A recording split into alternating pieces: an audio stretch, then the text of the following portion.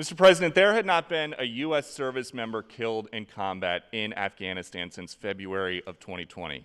You set a deadline, you pulled troops out, you sent troops back in, and now 12 Marines are dead. You said the buck stops with you.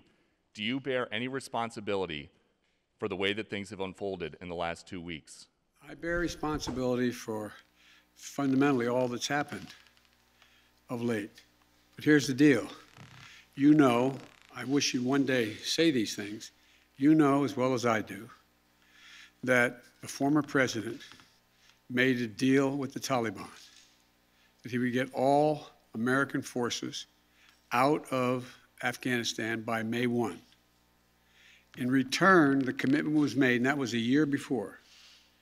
In return, he was given a commitment that the Taliban would continue to attack others, but would not attack any American forces. Remember that? I'm being serious. No, I'm asking you a question. Because before... No, wait a minute. I'm asking you a question. Is that accurate, the best?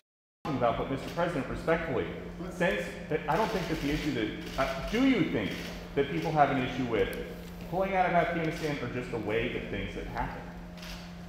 I think they have an issue that people are likely to get hurt. Some, as we've seen, have gotten killed, and that it is messy. Imagine where we'd be if I had indicated on May the 1st I was not going to renegotiate an evacuation date. We were going to stay there. I'd have only one alternative: pour thousands of more troops back into Afghanistan. Ladies and gentlemen, it was time to end a 20-year war. Thank you so much.